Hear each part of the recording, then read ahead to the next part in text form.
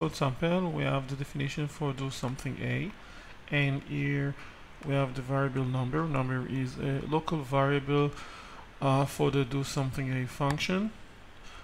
This number is a global variable, and here inside of do something A we have the definition for do something B. That includes the definition for another variable with the name number, and over here the value of this number is printed to the screen. The closest number is the one that is printed to the screen. Now if I type over here the value of number, then here I actually print the value of this number. Let's execute the code and see the output. So as you can see here, the value of this number is printed out, and here the value of this number.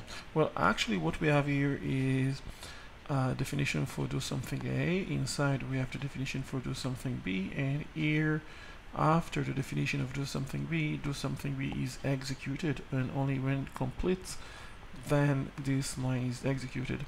So actually over here it is a different variable from this one. So we have 7 printed to the screen and then 99.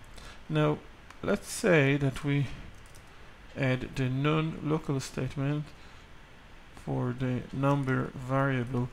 Doing so, as you can see by the color, this number is the same as this one, meaning that over here I actually assign the variable number that was created here with 7 instead of 99. So here I should expect getting 7 printed to the screen, and over here as well. So let's execute.